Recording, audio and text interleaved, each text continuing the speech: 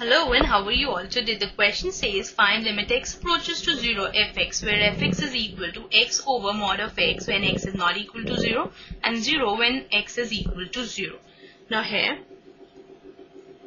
we will be finding out the left hand limit of the function when the value of x is equal to 0 and the right hand limit of the function when the value of x is equal to 0.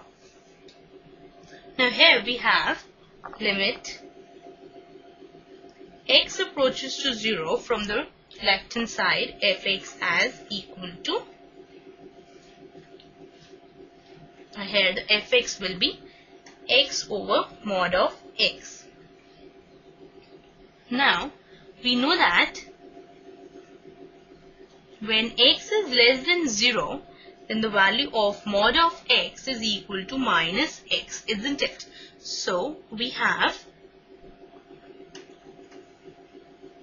limit x approaches to 0 from the right hand side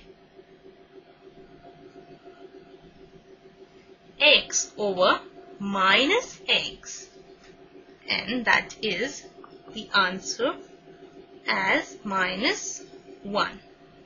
Now let us find out for the right hand limit also.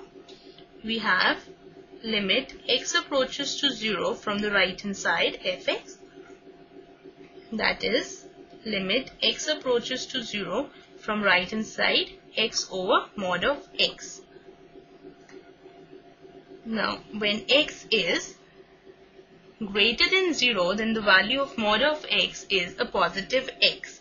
So we have limit x approaches to 0 from the right hand side x over x, which on simplifying gives us the value as 1.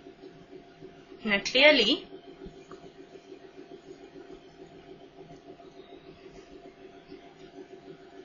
limit x approaches to 0 from the left hand side is not equal to limit x approaches to 0 from the right hand side of the function, right? So we can say that limit does not